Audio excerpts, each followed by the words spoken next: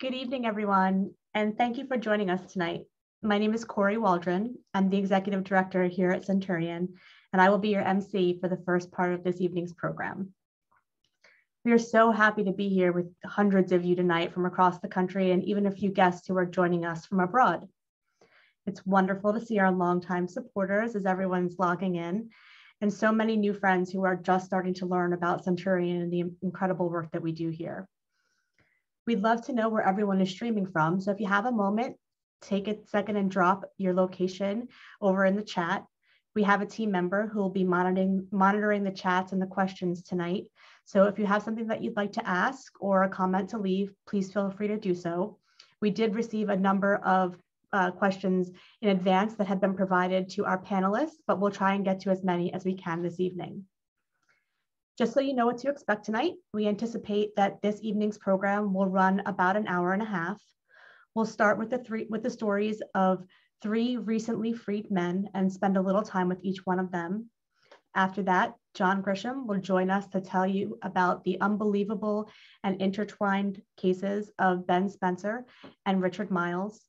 Ben and Richard will talk with our founder, Jim McCloskey, who worked on their cases for years. And then John will join them for a wrap up. We hope you'll stay with us all the way through tonight to hear the unimaginable stories of triumph over unthinkable injustice. Before we get started tonight, I want to acknowledge all of the staff that work here at Centurion for the work that they do every day. We process about 1,100 new requests for help every year, and every single letter that we receive gets a reply. I'd also especially like to thank the individuals who really helped to make tonight possible, specifically Layla Wilson, who helped manage all of our back-end tech, Tyler Spikes, who handled the production and editing of all the videos you'll see a bit later, and Alan Mayman and Jim Cousins, who conducted the powerful videos that you'll see in a little while. We are a small but very multi-talented team here, and everyone is always willing to chip in whenever we need help on any project. So thank you to everyone who jumped in tonight. To kick off our evening, I'd like to invite our board chair, Rob Mooney, to say a few words. Rob has been leading our board for the past 6 years now, and we all feel very lucky to have him at the helm. Thanks, Rob, for being here with us tonight. Thank you, Corey, and welcome everyone to this evening with Centurion. You know, I get the easy job of reviewing performance highlights, and would just ask everyone to consider as I do that, the incredible amount of time, effort, and energy that goes into achieving these results. And of course, the funding that's necessary to enable Centurion to continue to do that. I have there it is. The highlights of 2021 are what I'm going to go over, and starting with the number of inquiries that we received. So this year we've received 868 inquiries to date. In an average year, we get around 1,100, so we're tracking pretty well to that number. But really, that's an extraordinary number of people reaching out who are incarcerated to the organization looking for help. The subset of the inquiries then goes down into cases in development, and we have 165 of those right now. And I would highlight that those are cases in active development, where we are in communication directly with inmates. We're gathering documents, we're doing the work necessary to get to the litigation stage. And probably there are another 100 cases on top of that 165 for which we need more data or just in too preliminary a stage to be considered in development. Those cases in development are managed by our 2 case development managers and probably less than 20 volunteers. So it's an extraordinary amount of effort that goes into case development. I want to highlight on the right-hand side, you see we've had 3 releases this year. We were thrilled in March to have Ben Spencer freed in Dallas after 34 years in prison. In May, Larry Walker was freed in Philadelphia after 38 years in prison. And in September, in Louisiana, we freed Kevin DeSalle after 24 years in prison. There is an enormous amount of work that goes on supporting exonerees after they are freed. And we have 36 exonerees involved in that post-release support. That ranges from everything from medical care to transportation to helping find jobs or accessing local resources. So quite a bit of work goes on in that area as well. We then move on to litigation and investigation, where we have right now 13 active cases going on. There are more cases than that, probably I think over 20, but 13 where there are legal motions in process, where there are field investigations, forensic testing, things like that, that really evidence activity in the litigation. So an enormous amount of work going on there as well. And finally, I'd like to welcome 2 new board members to the organization. First, we were thrilled to have Richard Miles join our board this year. He is, as many know, one of our most active exonerees and the first exoneree to be on the board of directors. And he brings just a tremendous, obviously, depth of experience and perspective to the board. So we're grateful to have him join. And also we had Vim Kukier join us. Vim is a long-term resident in Princeton and supporter of the organization. So we're just thrilled to have two new board members and a growing board of directors. And on behalf of the board, I would just say, again, thank you to everybody who is here viewing us tonight, and thank you for your support. And Corey, I will turn it back to you for the show to get going. Thanks very much, Rob. Tonight's program is very special. You're going to hear from 5 men who spent a combined total of 147 years in prison for crimes that they did not commit. 147 years of life lost. Their names are Larry Walker, Shawn Henning, Ricky Birch, Ben Spencer, and Richard Miles. With the exception of Richard, who's been out for about 12 years now, these men are Centurion's most recently released clients. A few of them have only been out of prison for a few months now. For most of them, tonight will be the first time that they get to tell their story in their own words to Centurion's audience. Personally, I consider it a great honor and a privilege to be here to present their testimony to you. As you watch and listen tonight, please know that none of the work that Centurion did to free these men would have been possible without your support. Whether you're a longtime donor or you're just learning about our work now, you play a valuable role in helping us to free innocent men and women from wrongful incarceration. Throughout the program tonight, you'll see a QR code on your screen that you can scan with your smartphone camera at any time if you'd like to text a donation to us this evening. We are truly grateful for every dollar that you donate, as it provides hope and help for the wrongfully incarcerated. With that, I'd like to begin our evening of storytelling with Larry Walker and his daughter, Sharina. Larry and Sharina recently sat down for a virtual interview with Alan Maiman, the Centurion investigator who worked on Larry's case for 9 years. Larry's story is one of a love that transitions unimaginable circumstances and the unbreakable bond of a family. Take a look.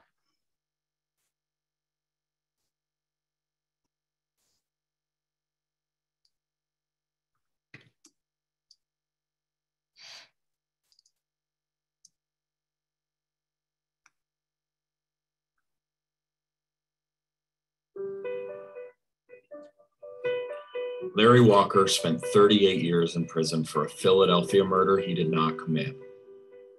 When he was wrongfully convicted in 1983, Larry was 22 years old. His 2 children were young. His daughter, Sharina, was 2, and his son, Larry Jr., was 5. Despite the unimaginable circumstances, Larry's family stood by him. They all worked hard to remain connected while Larry fought for his freedom. I was about 2.5 when my father was taken away from me. I didn't, really realize as to where he was at until I got a little bit older and, was able to understand that we were actually going to a prison. But despite that all, we still had a bond. He still showed, gave me that same, love and affection from a father that was home or in prison. Larry even sent the money that he earned working in the prison, $75+ back to his family to help support them while he was incarcerated. It made me feel like I was still a part of the family. It still made me feel that I could, contribute in some way. It wasn't much, but, it's what I wanted to do. He sent money home for birthdays, for sneakers that I wanted, and never really sat down and thought of what he had to do to just get the money that he did send. Just now hearing it for the first time from him, I never sat down and thought about it. You take and you use it so fast and not really think about, what was behind that in order for you to have that money. So thank you. Yeah. Larry's fight to regain his freedom took nearly 4 decades. Throughout that time, he held on to his innocence and his love for his family to help him get through the time he was serving. I always believed in my innocence. I knew I was innocent, so that kept me going when I had bad days. Just gave me the strength to continue to move on. But also family. My son, my daughter, my grandkids, and my sisters and brothers. Centurion joined Larry's family in their fight for his freedom in 2012. Our founder, Jim McCloskey, legal director, Paul Castellero, and investigator, Alan Mayman, brought an infusion of hope to Larry and his large, unwavering family of supporters. Having Centurion believing our story, a lot of people didn't believe it. A lot of people, would say just give up or, don't worry about it. There's nothing really you can do. Just having you guys made such a big difference. You brought my dad home. It means the world because now you have the support behind you. And once you have that support behind you, which Centurion gave us, when you came on board and you were there, you involved me in it. You didn't make it seem for me that it was just another case. To me, it seemed that we were a family, that it wasn't just me fighting this battle by myself or me and my father fighting the battle by ourselves, especially like me being on the outside. And financially wise, we're talking about 38 years. One lawyer told me, and I'm talking about maybe 10, 15 years ago, told me that it would take over $200,000 to even start looking at a case like this because you would have to look into finding evidence that may be lost and so forth. So for me to even take on a lawyer, for me to even get that lawyer, that's the amount that she would have wanted to take. So even that struggle of finding the lawyers, having people, investigators to try to find any type of evidence, they all wanted money that we didn't have. We didn't have it. And Centurion asked for zero, nothing. On Friday, May 21st, 2021, the Conviction Integrity Unit agreed to Larry's immediate release, but only on the condition that he plead nolo contendere to a reduced charge of third-degree murder. Mr. Walker was left with the choice of immediately walking free and being united with his family, or staying in prison for years to come, litigating his post-conviction petition. The now 60-year-old Mr. Walker understandably chose freedom, knowing he was walking out of prison as he walked in, an innocent man. After 38 years, he was finally free. it was like a dream, Alan, or just like, you know how your first Christmas, you're just so excited about, the gifts that you're receiving. Or Alan, it was almost like a dream. I mean, I was just so excited. It was many, many years and days in there. I had dreamed that this would come to pass and that I would be walking out through the prison doors. And Alan, I was so nervous. I was excited at the same time. Alan, one of the COs came over to me and let me peep out the window, and I seen all the people out there and the news people, and I saw you, and I just couldn't wait, Alan. I just really couldn't wait. I was just really thankful. Larry has been freed for 6 months. He's living in Philadelphia with his daughter and her family, rebuilding his life, doing the things he loves. I'm really excited, Alan, to be home for my first Thanksgiving. When I was incarcerated, I used to always dream about, being home with the family at Christmas time and Thanksgiving and New Year's. And it was part of that kept me motivated, it gave me hope. And I'm just excited to sit down with the family and have a nice meal and be with my grandchildren. Looking forward to the food as well. The prison food was, it's like night and day in there. And to have a home cooked meal, I'm just really excited to have my daughter cook it for me. And I'm just really thankful for this, to be home for this Thanksgiving. We asked Larry and Sharina about their experience working with Centurion. I would have given up a long time ago if I didn't have Centurion believing in me, and I'm just truly thankful. I just hope that people understand that, it's a list, y'all have a board there with people names on it, and that each name that's on that board, y'all take it personal. Y'all concerned about each name that's on that board. It wasn't like we were just another case, or, we were just, something that you guys just were doing. You care. Centurion is an organization that, like I said, would turn every stone, that they're very concerned. It was times that I had a letter from Jim, and I used to read the letter over and over, when I didn't have good days, or I was going through, my ups and downs. And the letter was basically saying, that we're working, that, we're doing everything we can. And that letter, it gave me strength, it encouraged me to continue to believe. Even my father being out now, you guys are still here. Centurion never left us. Yes. Still call us every day. We still talk. We text. Mm-hmm. You guys haven't left us.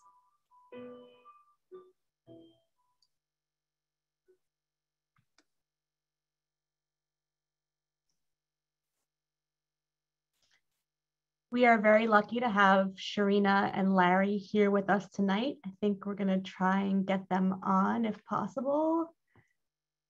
Give us one moment. There's Sharina. Hi, Sharina. How are you? Hello. Crying. Get your dad on. You okay? Yeah, this is unbelievable. So I know we're waiting to bring your dad on, but I guess I can ask you, you and your dad both mentioned in that video how excited you were to have him home for his first Thanksgiving. Can you tell us what that was like last week? It was amazing. I was able to, get the food that he liked and able to cook it for him. Hopefully, he told me it was good. So hopefully he just wasn't telling me that. Hopefully it was good actually for him. So, it was good. It was good being there with him for the first time. Just that experience is priceless.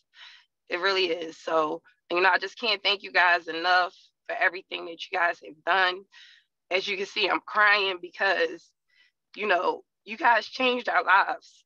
And from the donations from everybody, it definitely helps. It helps us all. And I can't thank you guys just enough for everything that you've done. Jim, Alan, everyone from Centurion, Kate. I mean, I've met everyone there, even some of the exonerees I have met, their family I have met. And this is because of you guys, because of you. We wouldn't be here.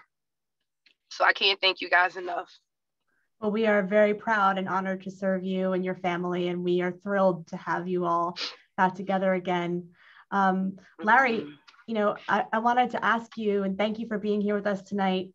You mentioned the board that we have here in our office. And for those of you who don't know, we have a board where we have all of the clients that we're currently working on behalf of that stands in the middle of our office as a reminder of kind of why we do what we do every day. So Larry, I'm wondering if you had something to say to all of those names that are still up on that board, what would you say?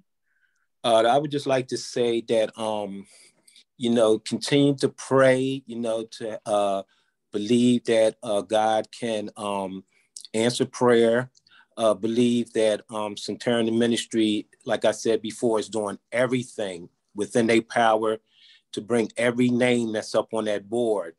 Like when I was in prison and I used to see my name up on that board, you know, I was always say, when will my day come? You know, I wanted that day to come. And I just like to say to the men and the women that their day will come with the help of Centurion Ministry. And we look forward to the day when you come here, Larry, and take your name off that board. So thank you both so much for being here with us tonight. We were really happy to have you. And we hope to see you in person really, really soon. So yes, thank you for having us. Thank you for having us. Yes, and please donate, please donate, please donate. Yes, please donate. Yes. Thank you guys. Thank you. Yeah. As you all saw, Larry had a very large network of supporters who believed in his innocence and helped him fight for his freedom for decades. Frankly, his circumstances were unique. Most of the men and women that we serve have very few people, if any, who are helping them from the outside. The next story that you'll hear is a bit more like that of many of our other clients. Shawn Henning and Ricky Birch were kids, 17 and 18 years old, when they were arrested for a brutal murder that they did not commit.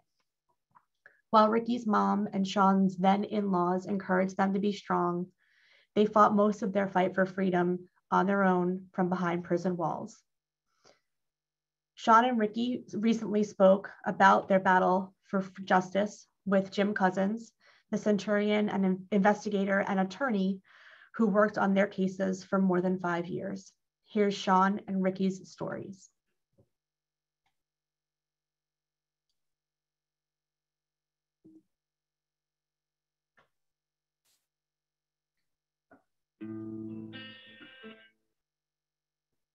In 1987, Shawn Henning and Ralph Ricky Birch were wrongfully convicted of a gruesome murder they did not commit.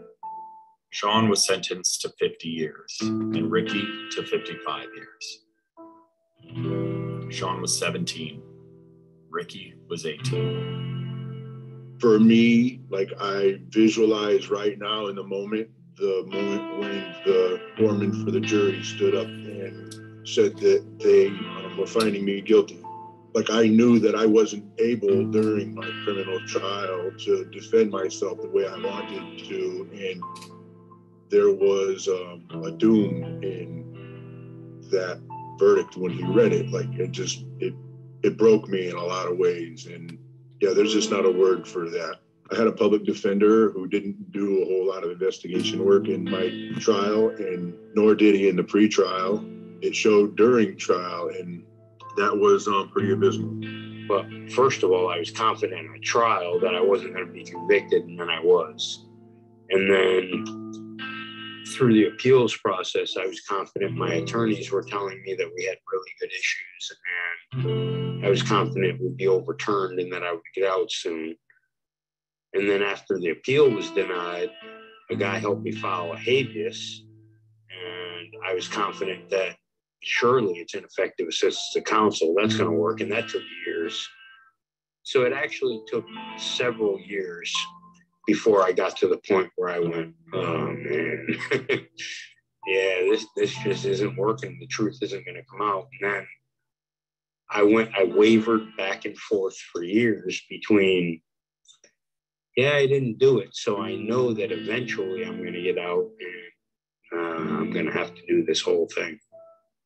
For years, Ricky and Shawn fought to find someone who would listen to them and help them prove their innocence. In the meantime, they found ways to survive and started fighting for their freedom. And in some weird way, I guess I was lucky in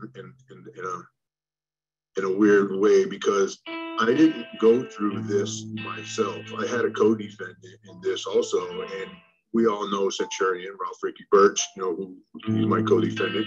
And so I had him constantly reminding me, keep my head up and to keep moving forward, and we're gonna go home, and our story's not gonna end like that, like we didn't do it, move forward, I became a paralegal, and I realized I gotta stay out of trouble in order to be able to even have a chance to challenge this conviction.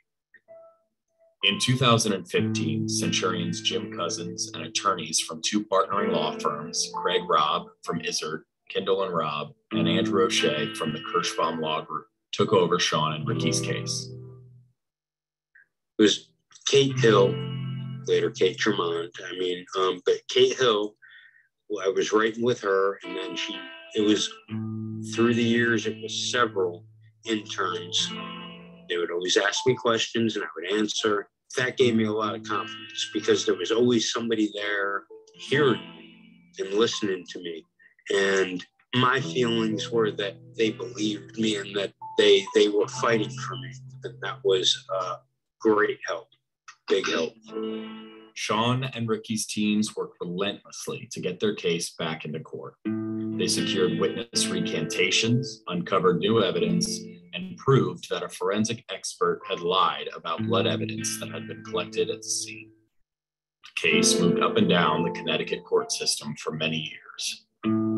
Despite numerous heartbreaking disappointments, we never gave up. But I knew, though, that Centurion was telling me across the board, like, we're not done. This isn't over, and there are many legs left to go in the legal system, and we're not done swinging. And, just keep your head up. And you guys kept telling me that, keep your head up. And so I did. In July of 2018, Shawn was released from prison on parole. Ricky remained behind bars. Finally, 2 years later, on July 10th, 2020, the Connecticut Supreme Court reversed Shawn and Ricky's conviction. Ricky was released. After 30 years of wrongful incarceration, they were exonerated. They were truly free. One of the best days in my life, the Supreme Court, unanimously deciding that they would overturn our case because they saw what had been done in the corruption in this case by the state of Connecticut. And me walking Ricky out of his courtroom. Like, Ricky's story is a story where someone who's on death row or who has life in prison gets exonerated and walks out of prison. That was Ricky's story. I got to walk him out of that courtroom. There are no words as to how powerful, as to how righteous. Like, I don't believe there's a thing called justice. I don't believe in justice. I think that's a bullshit word. I don't think there's anything they could ever do to repay for what they've done to Ricky and I in our lives, or anyone else who's been convicted of felony murder or murder and being innocent. Like, there's nothing that any of these states or governments or whatever can do to repay us. There just isn't. So for me to be present, to be alive, to witness my co-defendant walk out of courthouse with no handcuffs, no shackles, to be free, to go wherever we wanted on the planet at that point. There are no words, bro. There are no words for that. Today, Shawn and Ricky are finding ways to move on by rebuilding their lives and doing the things they missed out on for decades. To now be out here and be able to go to the beach every day, go to music concerts, and the things that I enjoy doing. I'm now being able to fill my brain with memories and with beautiful things that are starting to not erase the bad memories, but you know, they're starting to make me feel normal again, if there is such a thing as normal in this crazy world. I despise what they did.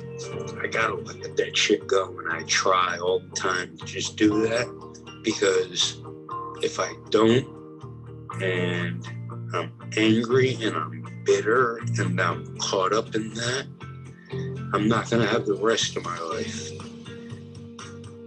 And they took that much from me, and I'm not gonna let them have the rest.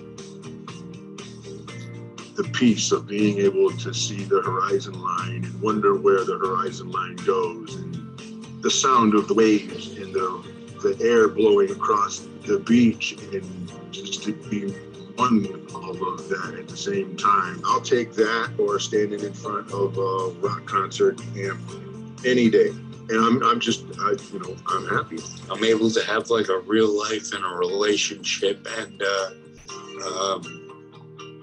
normalcy. We asked them what it was like to work with Centurion.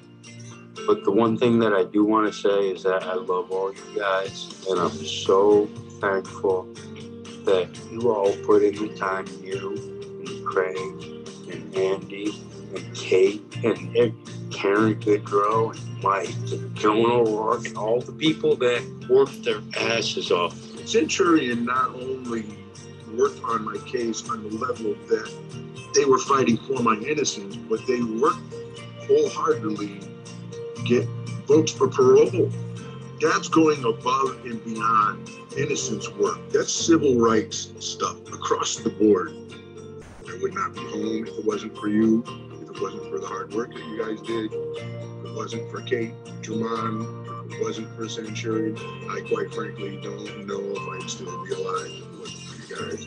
30-something years ago, that, Kate, your mom, and Jim McCloskey started this innocent organization, and for them to have all of the successes that they've had, walking men out of courtrooms, reuniting them with their families and with their freedoms, what else needs to be said? Warriors, man.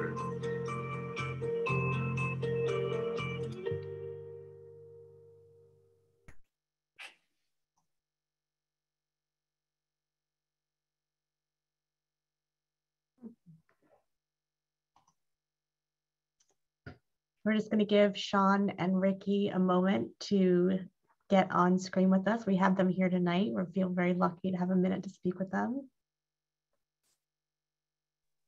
I see Shawn is coming on. Hey, Shawn, how are you? I'm good. How are you? Good. Good. Let's give Ricky a second. Hang on. All right.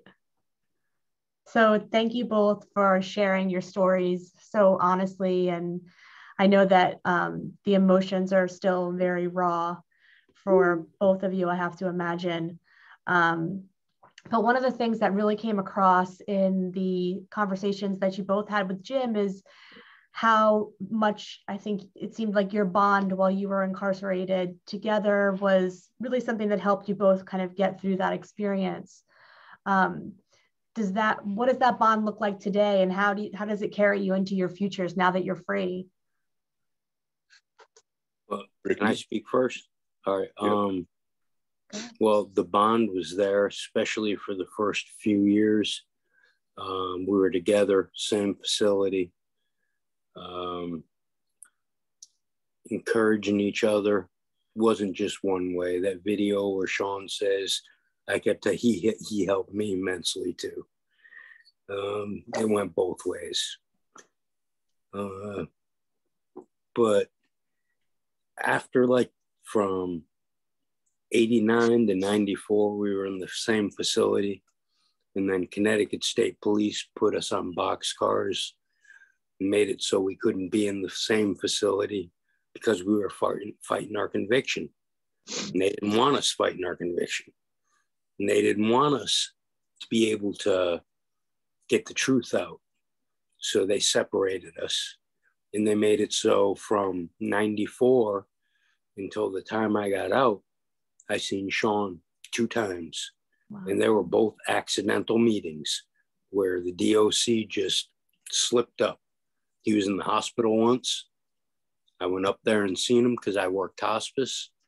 And the other time was where Karen Goodrow, who was representing both of us for the Connecticut Innocence Project, called us both down and let us see each other. It's the only time we've seen each other from 94 till 2019. Wow. You know, but yeah, the just knowing that even though we didn't see each other, just knowing that he was there and knowing that, yeah, you know what, there's a whole bunch of people, or there's a few people that believe that we're innocent. Shawn, I know he knows I didn't do this shit. And I know he didn't do this shit. That's huge. You know, just having somebody like that.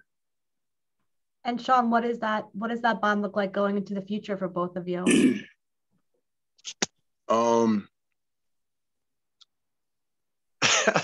I don't know, like watching the Blue Ridge Rock Fest. So watching this, right? I see like Larry and his daughter and the emotion in that, and I watched as, you know, they told their story, and I felt like what they went through. You know what I mean? Because I lived it myself with, like I wanted my family to have my back, and like I didn't, and my family like turned their backs on me, and like Ricky was really the only family that I, considered having at the time, so that's never going to change, man. Like that's never going to change. Love you, man.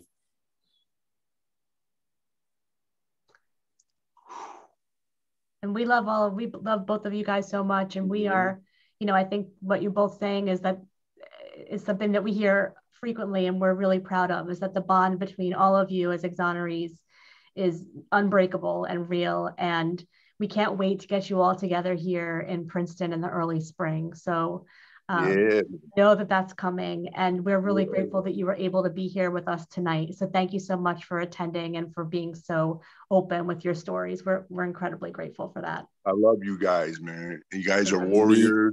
What I said in the piece, like I love you guys, man. Like all of us, like we stick together. Thank you guys. Thank you so much, guys. We'll talk to you soon.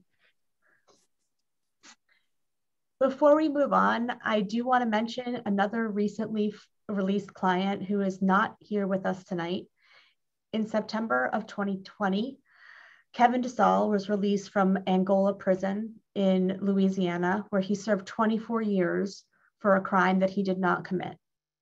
Since his release, Kevin has been reconnecting with his family and dealing with some health issues that began while he was still incarcerated. While he's not here with us tonight, Kevin is certainly in our thoughts, and we will keep you updated on his progress as he continues to get back on his feet. And now I'm going to turn my MC duties over to our very good friend and Centurion Board member, John Grisham. I don't need to tell you that John is an international award-winning best-selling author whose most recent book, The Judge's List, has been on the New York Times bestseller list for 5 weeks now. John is an advocate for the wrongfully incarcerated and for reforming the criminal justice system. We are very, very lucky and grateful to have John on our team and to have him here with us this evening to talk about these next cases. Thank you, John, for being here with us. Thank you, Corey. It's always a pleasure to be here. I always enjoy these get-togethers when you get to hear the exonerees tell their stories. They're all moving and touching, and always just hard for us to believe. In 2005, I was in Oklahoma trying to research a book, a nonfiction story I was thinking about writing. I don't know why I wanted to write nonfiction. I'd done okay with the novels, but for some reason I read about this story of a young man who was almost executed in Oklahoma for a crime he did not commit. I was in a lawyer's office and I ran across a box labeled Centurion Ministries. I'd never heard of Centurion. I asked some questions and got referrals and made some phone calls. And soon found myself in Princeton talking to Jim McCloskey. And it was a long conversation. Jim likes to talk. We talked about innocence cases. We talked about his work. I was fascinated by this guy who started his own innocence project, I guess. We had a great visit. I was struck by his commitment, his dedication, his passion, his all-consuming commitment to get innocent people out. He started Centurion in 1983 on hope and a prayer, a shoestring, and a conviction that this was his calling in life to free the innocent. He had no training as a police officer or a lawyer or an investigator. None of this mattered. Jim was determined to free the innocent. Since 1983, Jim and his remarkable organization have freed 67 innocent men and women, most of them serving life sentences, some even on death row. For years, I have been trying to convince Jim, and along with a lot of other people, to write a book about his remarkable work and his many, many hard-fought victories. He always said he was too busy, and he was too busy. But he finally did it. 2 years ago, he published his memoir. I guess it's a memoir.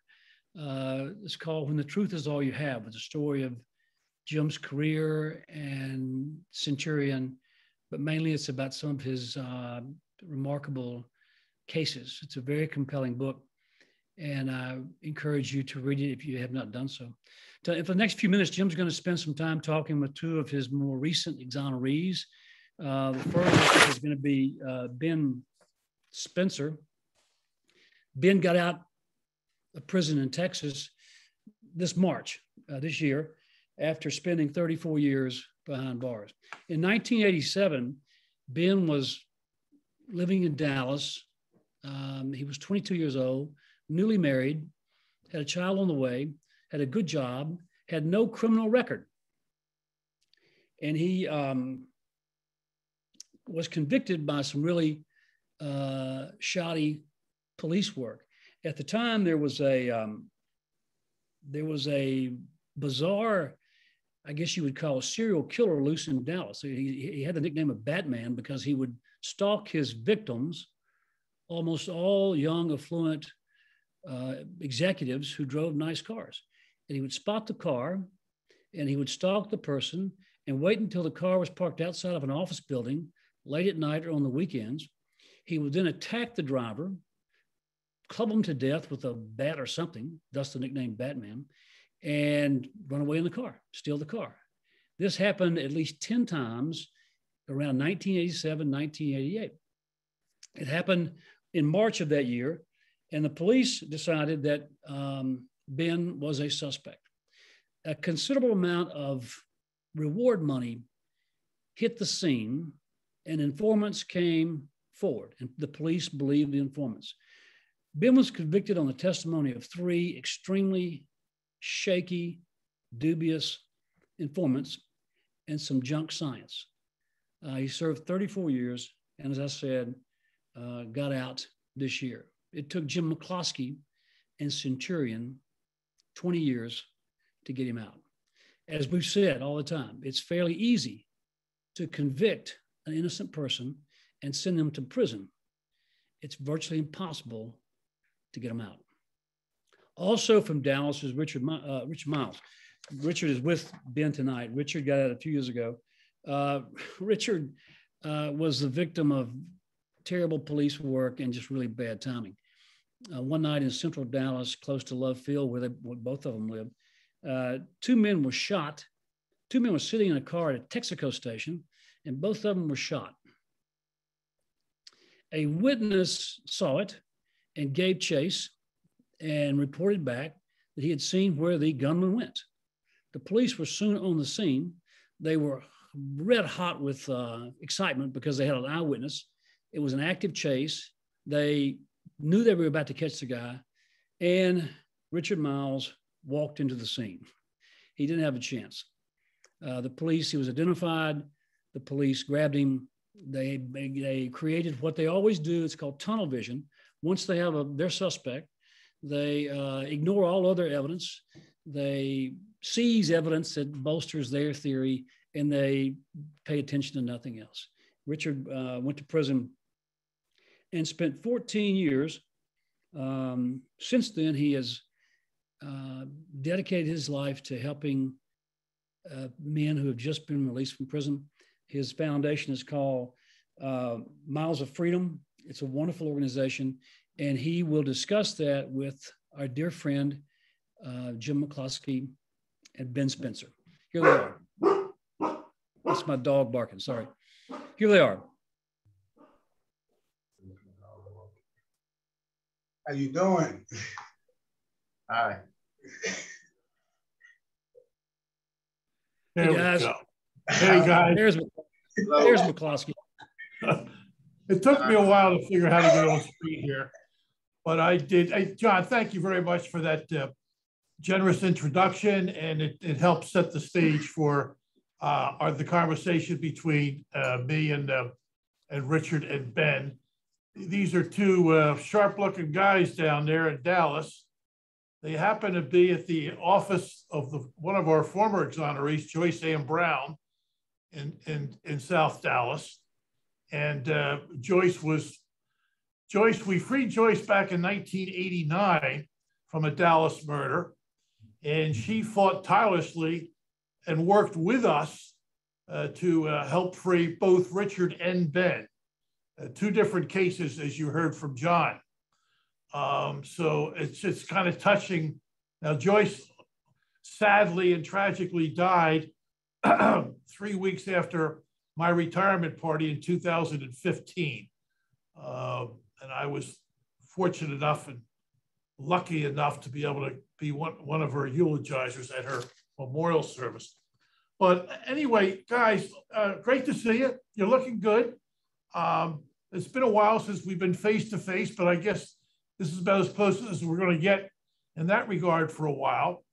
I think what I'd like to do, if we could, just to start things out, Ben, since you were the first one in prison, in jail, you were arrested in March of 1987, and you were eventually convicted and sentenced to life about a year later in early March of 1988. When you hit, soon thereafter, you hit the Texas prison system. I think it would be interesting to hear from you, and I'll be asking Richard the same kind of question. But Ben, tell us about that day, 3 days after the victim, Jeffrey Young, was dumped into the neighborhood, not too far from where you lived and from where the witnesses lived, after being assaulted and bludgeoned to death at another location. The killers dropped his body, really dumped his body into the neighborhood. But what was it like, Ben? When I mean, you're just living your life. You're, as John pointed out, you're 22 years old. You and Deborah, your lovely wife, were married for a while recently, and she was pregnant with what turned out to be your boy, PJ, who was born in May of 87. Tell us about that horrendous week of your arrest, and then the time in the Dallas County Jail awaiting trial. You know, what was going through your mind? What were you experiencing? Well, to be honest, it was difficult to understand how this all came about, because I had only heard about them finding this man, Jeffrey Young, on the street, and his car being found less than a block, maybe a half a block away from where I live. And so when the investigator who arrested me, which was an investigator by the name of Jesse Bracino, when he eventually told me what I was under arrest for, I just could not believe it, because I actually thought they were there to arrest, maybe looking for my stepfather at the time, because he had shot someone recently. And so I thought maybe they were looking for him. And turned out it was I they was they were looking for, and I was under arrest for a capital murder.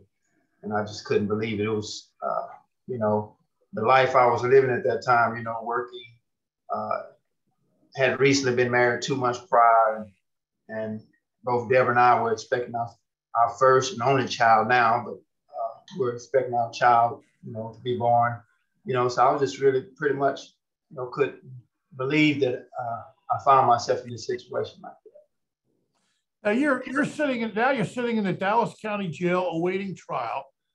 I'm just curious. I just thought of something this afternoon.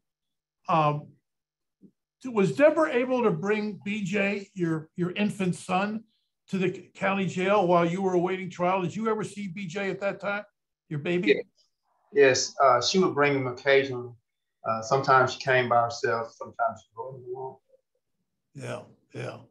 And so now you're sitting in the dock at the trial, and 3 of these, what turned out to be, and we were able to demonstrate it, lying eyewitnesses came forward and said that you and your co-defendant, Robert Mitchell, who's not with us, he unfortunately died about 15 years ago.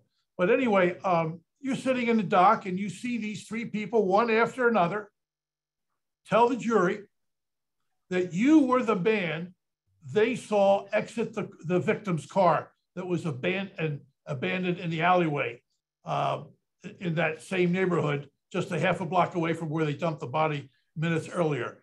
And then you see Danny Edwards, who was a career violent criminal, say that you confessed the crime to him while you were in the county jail. What was going through your mind at that point? I couldn't believe the accusations that were being made. I couldn't understand why at that time that they were accusing both me and Robert Mitchell. I mean, I hadn't been with Robert Mitchell, I hadn't seen Robert Mitchell that day, hadn't even seen the vehicle which belonged to the victim. The first time I even laid eyes on the vehicle itself was on pictures that they presented at trial. So to hear my neighbors come forward and claim to have seen me get out of the car, I mean, that was just unbelievable. I couldn't believe it.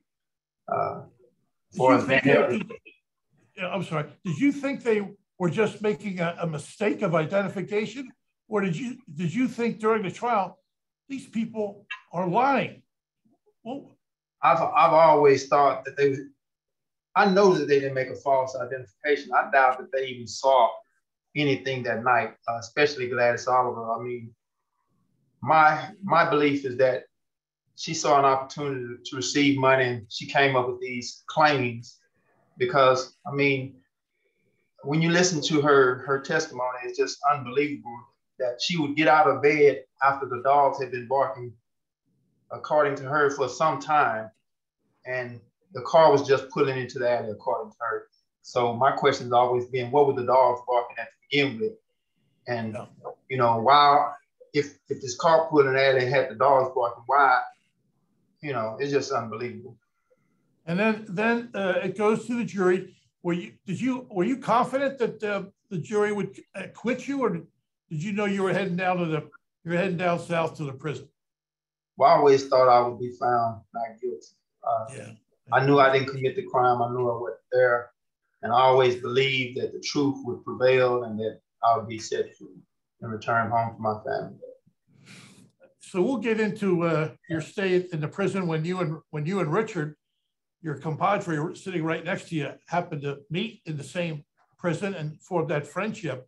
But Richard, getting back to you, you experienced the same thing. You're a 19-year-old young man. Why don't you, if you will, take a minute or two and just tell us what happened? How did you get arrested? It must have been shocking to you. Yeah, so I was 19, and just once again, I'm excited and glad to see everybody that's zooming in. I was 19 years old, had a girlfriend that stayed in Oak Cliff and I stayed in North Dallas, and my friend drove me to her house early that morning, May 15th, and I stayed over there all day, and the buses stopped running in Dallas around 12:30 or 1 o'clock, so I paid my friend Ernest $5 to drive me from Oak Cliff back to North Dallas. And to me, it was a normal night, man. We got to his girlfriend's house first, and so I paid him, gave him the $5 and got out and started walking home. Anything about Dallas, I stayed maybe about a 5-minute walk from where Ernest, his girlfriend, stayed to where I actually stayed. And in the process of me walking home, I was picked up by the police.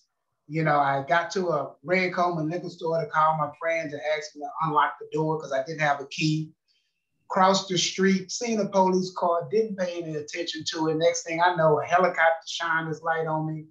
Police cars come from everywhere saying, lay on the ground. I get on the ground, read me my Miranda rights and put me in the police car, and I'm ending up at a Texaco service station. When I got to this Texaco, I'm telling the police, man, my friend just dropped me off. He's right around the corner. The police officer told me, well, when you get downtown, tell the detective everything and it'll be all right. You know, I'm trusting in our system that we call our criminal justice system. I refer to it as our criminal legal system. It's just a legal process. And so I got downtown and gave the detective phone numbers of everybody who I was with that night. And the detective went out, stayed gone for about 6 hours. And he came back and he said, Richard, your story checked out. All of the witnesses said they was with you, but we have a witness that said they saw you kill one person and shoot another person, and you're gonna be arraigned for murder and attempted murder. You know, and so this was after my story had been verified and all of that. And so 19 years old, I was arraigned $350,000, and I'm now returning this call, calling my mom and my dad to let them know that I'm in loose third for murder and attempted murder. Wow, yeah. And your dad was pastor of a church down there, and your mom helped him out. They really co-pastored in a sense that church. And here they get a phone call from you, probably in the middle of the night, saying that you've been arrested for murder in Dallas. I mean, I can't imagine what it was like for them, and we'll get into that in a little bit. But the thing about your situation, Richard, you were arrested and charged with this 3 hours, basically 3 hours after the shooting. Even at your trial, the detective and arresting police officer, when asked under cross, did it occur to you, because there were about 5 or 6 eyewitnesses, 5 of the 6 said that the description of the shooter, he was a dark-skinned African-American, well over 6 foot tall, about 6'4", 6'5", and he was wearing shorts. When you were arrested, within 20 minutes of the shooting, you were wearing long blue dicky pants, and right. You were 5'9", with brown skin. I mean, plus, as you say, you had a very compelling, strong alibi, and yet the jury still convicted you. Yeah. Did you think you were going to get convicted during the trial? Because you really had a pretty good defense. You know, very early on, I felt very, very good about the process. But the longer I stayed in the county jail, you meet other guys that's had dealings with the system, and they'll pretty much tell you, man, innocent or guilty, man, if you go in there messing with them folks, you're going to prison. And even though I knew I was innocent, I was scared to go to trial. And you're not supposed to fear this. You're not supposed to fear our system of justice. But I was scared because everybody knew if you go in there innocent, you're going to go to prison. There's no such thing as reasonable doubt when 12 people are listening to a prosecutor and looking at a person sitting behind a lawyer. That's out the window. And so my time in the county jail, for some reason, Jim, I felt that I was going to be found guilty.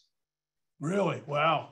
Well, what you didn't know was that lone solo eyewitness who said you were the shooter, because he happened to be standing in line at the Texaco gas station, you probably, I would guess you thought well, first of all, you knew he was making a mistake, but we were able to prove later on, working with, I might add, the district attorney's conviction integrity unit, that lone eyewitness recanted his testimony and told the district attorney's people in 2009, 15 years after your incarceration, that he lied, but he was intimidated into doing so by the prosecutor.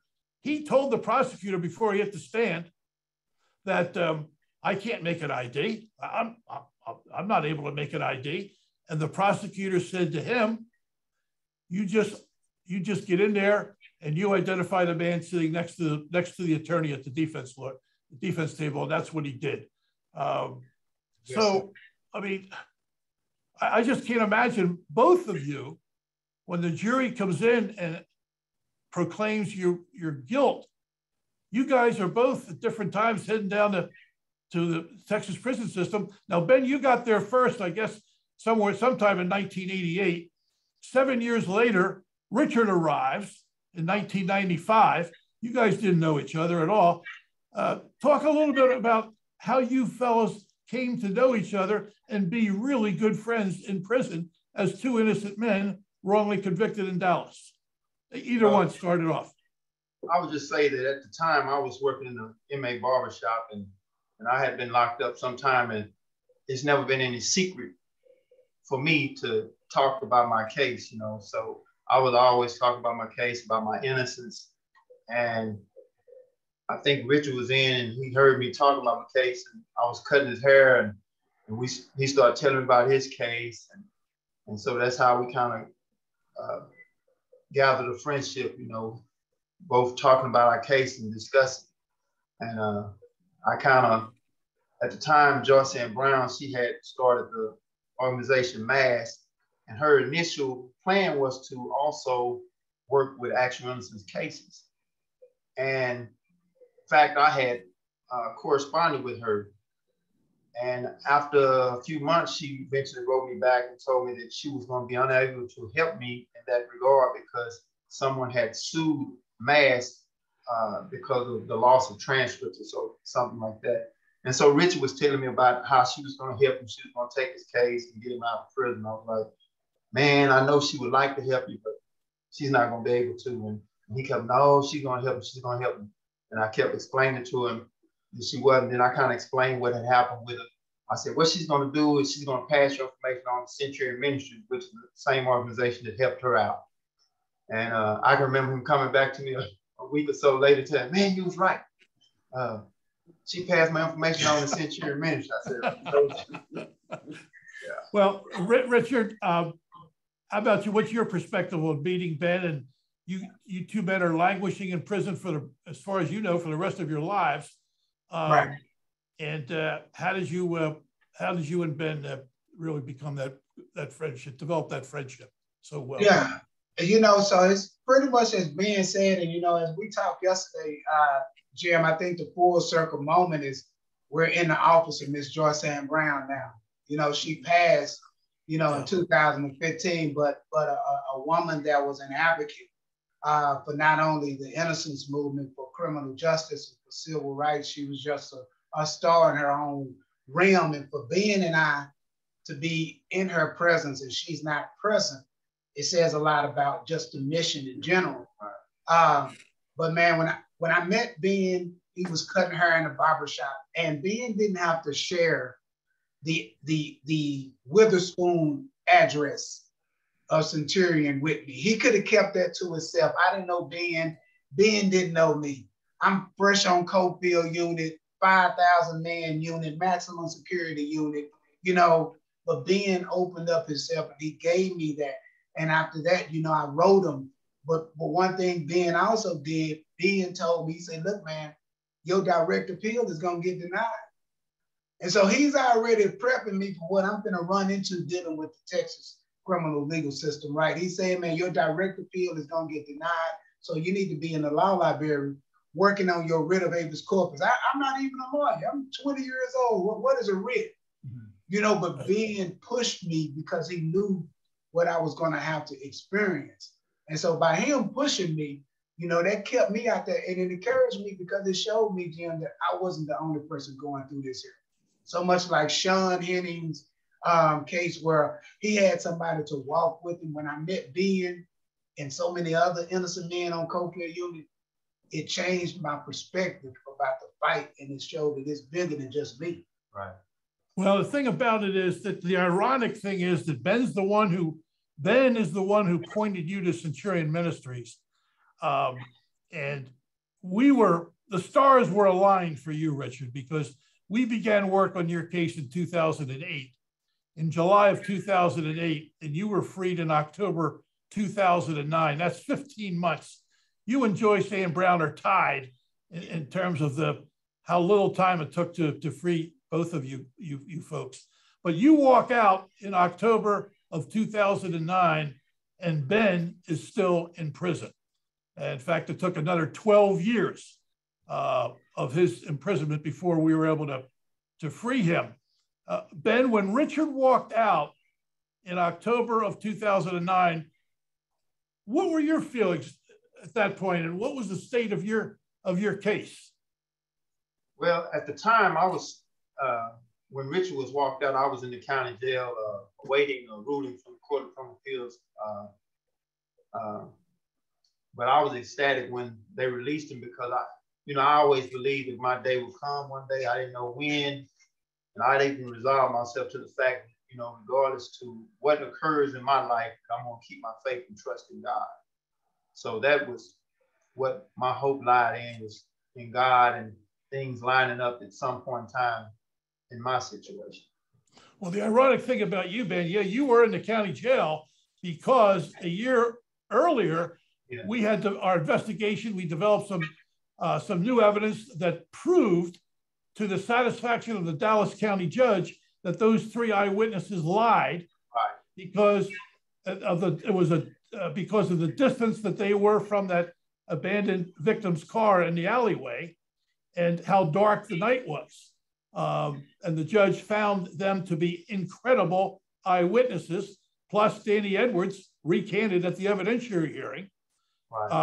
But here you are awaiting in Texas, as most of the viewers don't know, the county judge doesn't have the authority to vacate a conviction. He makes his recommendations of law and facts and passes on up to the higher court, the Court of Criminal Appeals in Texas. And so Richard walks out, and Ben, I mean, we were all confident that Judge Magnus found as a fact that you were, quote unquote, actually innocent. Right. So we thought we had a, this is a slam dunk. And as it turned out, 2 years later, in 2011, the higher court says that we didn't meet the Herculean standard for establishing actual innocence. And back you go to spend the rest of you were never freed. You were in a county jail waiting, because we all thought, as you did, that the CCA, the Court of Criminal Appeals, would vacate your conviction, but they didn't. And I just can't imagine how. I mean, what were you thinking then? What were you feeling when we lost, even though you were declared to be an actually innocent man by the lower judge? Well, I still remained hopeful because I knew that finally someone had heard the truth, and I just sensed that at some point in time that the truth would prevail. I can remember returning to Cofield, and a lot of the guards would look at me and say, "Man, why are you here? Why are you still here? Why haven't they let you go?" So that in itself gave me hope as well, because even the guards around the unit began to question the legitimacy of my incarceration. Well, yeah, your case is getting a lot of attention, good attention by the Dallas Morning News. But let me plumb the depths a little bit in terms of both of you are in prison. Talk about, you must have had anger and bitterness in your heart. But if you didn't, we'd be interested in hearing about that. And if you did, what were the different stages of psychological and emotional feelings that you had? Well, I can say this for myself. I can only speak for me, but I thank God that I've never felt the bitterness, the anger. I was disappointed in the system, but I've never reserved any anger or bitterness toward either my accusers or anyone else. Really? Wow, man. How about you, Richard? What were your feelings initially? And then did they change at all? Yeah, They did. You know, I very early on, I'm upset with I'm angry with my attorney, angry with the prosecutor. I was mad because my mom didn't give up the house, you know, because you know, we had a court-appointed attorney and he asked for money. I was frustrated with the jurors because they listened to all of these facts, and you know, when I got to prison, and that's a totally different world. You know, you gotta be a chameleon. Your mind gotta click at the drop of a dime because you're going from freedom to prison. That we speak that, but that's a transition. And so, I mean, I suffered suicidal thoughts.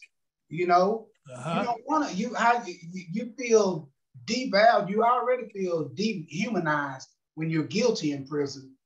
When you're innocent in prison, you devalue. And so I felt like I had no worth to my family. Here they are sending me money, and I'm innocent, and I'm in a system where I'm presumed guilty. You know, I'm thankful that I met other innocent men in prison. On Cofield Unit, I met Ricky Wyatt, Christopher Scott, Johnny Pinchbeck, Andre Garage, Victor Thomas. It was over 20 guys on Cofield Unit. All of us was innocent. And so it showed me it was no time to be angry. We got to fight. And so we all band together, you know what I'm saying? And one by one, we started cracking that wall of the prison system in Texas. And that gave us hope. After Larry Bird, which was the first, was it Larry Bird or James Bird? Which one was the first one? Larry Bird? Bird. Well, Larry was the first person innocent off of Cofield and out of Houston. When he cracked that door, it gave everybody else hope. And that's all we needed. We needed one person to crack that door. And that changed, you know, the despair and the disappointment because we had something to look forward to. Well, let's talk a little bit, if we can, about your families, because they were victims too. I know that Richard, your mom, Thelma, when she was up in Princeton visiting us for one of our affairs, she told me that, you know, there were pastors of the church down there that you all belonged to that they ran. And some of the members, because their son was convicted of murder, some of the members of that church abandoned the church. Yeah. Because how could a pastor raise a son who was a murderer? Right. So, you know, talk about the effect that your incarceration and imprisonment had on your family during those 15 years. Yeah, you know, I think the biggest impact is, you know, my dad passed 6 months before I got out. Right. Right. And it was cancer. But, you know, who's to say that it wasn't extra stress that was added on? Because if you read the legal case, Ex parte Richard Miles, it shows the due diligence that my dad and my mom showed in fighting and trying to prove my innocence, you know. And so my dad being a forerunner in passing was very hurtful. And to know that our church, immediate families, you know, when you get convicted, don't nobody really say that you're innocent. And so my immediate family turned against us. You know, aunts and cousins never wrote me because they thought I was guilty. Right. You know, and so we had a whole host of people that turned away from us, not because of anything that I did, but because of the lack of proper judicial handling from the people that we put in authority. Yeah, yeah. Now, Ben, I'm sorry, Ben, could you speak about what your imprisonment? You were in prison for 34 years. That's a hell of a long time. And how was your, you know, of course you were married, Deborah, BJ's growing up into a 34-year-old man by the time you got out. What did your imprisonment do? You had your mom, Lucille, who was fighting for you as well. I mean, how did that affect your family and the relationships? Well, in some ways it destroyed it. I mean, because I was no longer the son that I should be. You know, I was gone. I was no longer the husband that I should be, nor was I the father that I should have been. I mean, incarceration just takes all that away from us. You know, I wasn't able to be a husband. So eventually, after being incarcerated for several years and kind of feeling like nothing's going to happen, you know, I just encouraged Deborah to go on with her life. We eventually divorced, and I guess I assume she tried to move on with her life. Of course, she would bring my son down to see me. We stayed in contact with each other. We would correspond with each other. You know, she would come visit at times, send me money when she could. So, you know, she was always there. But just being incarcerated really takes away from everything that we want to be, who we want to be. And, you know, so it just really affects, I can't even really speak on the magnitude of how it affects the family and what it takes away from us. Well, in the interest of time, I want to get to to going from the bowels of hell, prison, out into the blue skies and sunlight of freedom.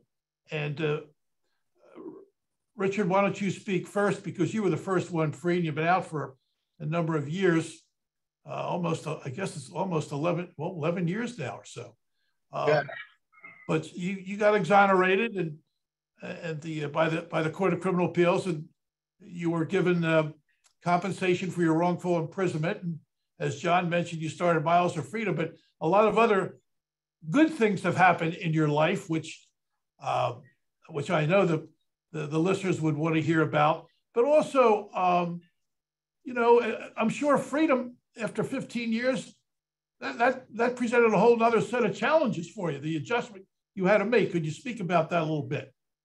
Yeah, it does. You know, coming out of prison, we just talked earlier today, Jim, I believe, and I'm coming from a foot doctor's appointment because for 15 years in prison, they give you these black, no arch shoes, they're plastic, and the prison system just deteriorates your body. I mean, I worked every day, 15, 20 hours a day for free in Texas prison. They don't pay you nothing, you know, and then to get out and try to maintain some type of semblance of order when your body has just been beat down from the labor intensive work is one thing. Coming out, being socially engaged with women, because you can't do that in prison. You better not tell an officer she look good. They're gonna put you in the holdover. So really being able to articulate, you know, emotions and talk and be free, you know, all of that was a challenge for me coming out of prison. You know, I'm thankful that I'm married. I met a woman and she was hooked with, "Is that a new Cadillac?" That was the best line that I could have. That's how I got my wife. I seen this. That was at a car wash. Yes, it was at a car wash, you know. And so I say that I was handicapped, and it took me a minute to understand that the system handicapped me.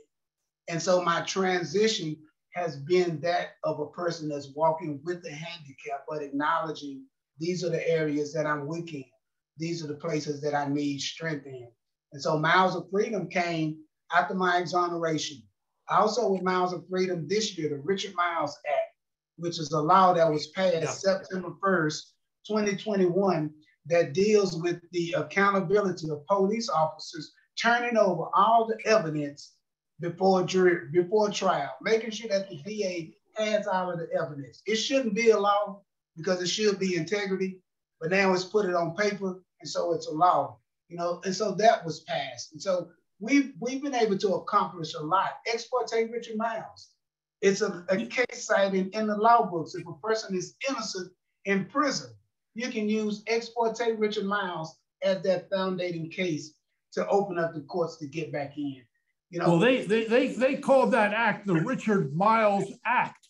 Yes, sir. For the very reason that you pointed out, that in your case, 2 months before your trial, you're indicted, you're awaiting trial, the homicide officer got a telephone call from a woman telling him, "You guys got the wrong man for that shooting at the Texaco gas station. My former boyfriend," and she named him, Keith Richards, told me that he did that shooting and he used a 9mm gun, and they got an innocent man in jail for that crime. And only the police and the shooter knew the caliber of the weapon. And so that was, what did the Dallas police do with that? They buried it. I don't think they even gave it to the prosecutor's office because they had their man, you. So they did not bother to investigate that very important lead. And by the way, I visited with Mr. Richard down in West Palm Beach as part of the investigation, and he fit the description of the shooter perfectly. He was dark-skinned, 6'6", and slim. But anyway, the state legislature passed that law requiring all law enforcement agencies to turn over any exculpatory or information that would serve the benefit of you to the defendants and also to the prosecutor's office. Yes. Ben, tell us a little bit about your life. Now you're what, March, you're what, about 8-9 months into the land of the free. Right. Tell us a little bit about your life and what it's like, what challenges you are still facing, I'm sure. Well, the biggest challenge I had was trying to deal with a cell phone. Fortunately for me, you know, I came out to a support system. You know, Deborah and I, we've, I mean, I can't say we reconnected, but we connected and planning to get married in January 10th, which is our original wedding date back in '87. You know, I've been blessed. You know, God has been good. And, you know, to me, walking out of the county jail was like a breath of fresh air. It's like those 34 years disappeared. I know that they were there, but it seems like I woke up out of a coma or something, you know, so. I mean, God has been good. I feel very blessed and very fortunate. You know, I thank God for the avenues that have opened up in my life, you know, the support system that I have. I mean, especially I thank God for Centurion Ministry, their hard labor and work in my case, in Richard's case, and those who have been exonerated and set free before us. I mean, that's y'all's job and y'all work is tremendous. It's great. I have one more. Thank you, Ben and Richard. One more question before I turn it over to John for his wrap-up remarks, and that is this: for each of you to speak as best you can on it. Ben, you're down for 34 years for something you didn't do. Richard, you're down for 15. How did you endure the unendurable? Did the candle of hope flicker? Maybe go out at times? Did you lose hope, regain it? What sustained you for those many, many years of false imprisonment? Richard, why don't you start? Yeah, you know, for me, it was faith, family, and truth. Faith, family, and truth. You know, I've said this many a times, and I'll say it again. The Bible says there's a peace that surpasses all understanding. When you are innocent, you are at peace, and it covers you and it prevents the pressure or the oppression from impacting you as much as it could. And so during my oppression, I embraced my peace, my innocence, and that's what covered me during that time of incarceration. Yeah, you knew the truth, and you knew the truth was not going to change, and yes, eventually the truth was going to set you free. How about you, Ben? What sustained you for those 3.5 decades? I can attest to the same thing as Richard. I mean, my faith kept me going, and the fact that, you know, the truth never changes, regardless of what people may believe. The truth remains the same. Facts never change. So regardless of what people thought or what people had believed about me, I knew that I was innocent, and that was all that mattered in my situation. Of course, there were times that I began to wonder if I would ever get out of prison. But at the same time, even wondering whether I would ever get out of prison, I remained constant in my faith and trust in God, because I believe it was him who would sustain me through it up. Did you ever, either of you guys, didn't you ever have doubts that God exists, that God is real? Where is God? You never had those doubts? I still have them to this day, and I'm free. I wouldn't say I had those doubts. I mean, I believe that things happen in the world that we have no control over. And the interesting thing to me about, we talk about God being in control. God is in control, yet I believe he's not in control of our lives. He allows us to make choices in life. In other words, what I'm saying is, though God is in control, he's not going to control us or make us do anything that we don't want to do. For years, I prayed for my accusers to come forward and tell the truth. However, to this day, only 2 of them have come forward and admitted that they lied. But I always believe that God is constant. I believe that God placed in our heart through his Holy Spirit, the things that we should do. Now, whether we yield to those things or not is ultimately our choice in the end.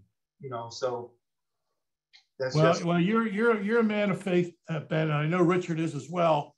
And you guys inspire me, because my faith has gone up and down over the years, and I didn't spend one day in jail for something I didn't do, or even for something I did do. But listen, it's really been interesting and informative to speak with you and hear you tell your story from the beginning to the end. So, John, I'm gonna turn it over to you for your closing thoughts.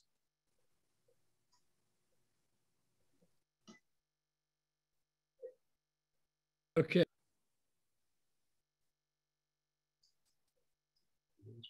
Can you hear me? Yes. Yes, we can. Okay. Yep. I'm here. Thank you. One of our viewers in the chat room wrote in a few moments ago and said, "These are indeed amazing men, and your stories amaze us and inspire us and still leave us with a level of absolute disbelief." Thank you, Larry Walker, Shawn Henning, Ricky Birch, Ben, and Richard, for your stories. These stories are all the same, and they're all so very, very different. They're all about many things: the survival of the human spirit, but it's also about injustice. Wrongful convictions don't just happen by accident. They're caused by people who are often behaving badly or illegally. They're caused by police who suppress evidence or manufacture evidence or solicit testimony from lying witnesses. Most of them are caused by prosecutors who do bad things, who hide evidence, solicit lying witnesses, solicit testimony from bogus experts. They're caused by experts who stretch the realms of science. They're caused by false confessions, by police who, if not physically, certainly emotionally beat confessions out of men who are very vulnerable after long abusive periods of interrogation. They're caused by bad defense lawyers. They're caused 30% of the time by lying jailhouse snitches. Most civilized nations bar the testimony of jailhouse snitches. These are causes of wrongful convictions that could all be eliminated if we simply had the will to do so. Every wrongful conviction is a fantastic story from a storytelling point of view. As a writer, I'm always looking for what's a great story. Give me a story I can take, change a few facts, and make it very, very compelling. And every wrongful conviction story is a great story because of the amount of human suffering. everywhere you have human suffering, you have great fiction, you have great stories. I would love to write everybody's wrongful conviction story, but I can't do that. I'm trying to get Jim McCloskey to do it, but he's still too busy. I'm going to wrap up with a pitch for money, a hardball, bare knuckle request for cash. There's a direct correlation between the amount of money we have at Centurion and the number of innocent people we can get out of prison. All of our money comes from private donors. There's no governmental program to fight wrongful convictions because the government caused the problem. The government says they don't exist. Wrongful convictions don't exist. We know better. We know there are thousands of innocent people in prison. So I appeal to you who are listening. If you got a few bucks, if you got a lot of bucks, whatever, send a check to Centurion Ministries to help these stories get told. Thank you. Thanks a lot, John. I appreciate that. It's always great to have you participate with us in these presentations. So you're a great human being. Thank you. Corey? Thank you, Jim. Always a pleasure. I'm coming. Sorry. Took me a minute to get my camera back on. Thank you, everyone, for joining us tonight. I'm very grateful for everyone who attended. Thank you so much to our participants, to Jim and John, and most especially to Ben and Richard and Larry and Shawn and Ricky. We are so grateful for your stories. And as John said, we rely on the people who are joining us tonight to help us free more individuals like these incredible men that you heard from tonight. So look for our newsletter in the coming days that contains more information about some of the stories that you heard tonight. And otherwise, have a great evening and a very happy, healthy holiday season. We'll see you all soon.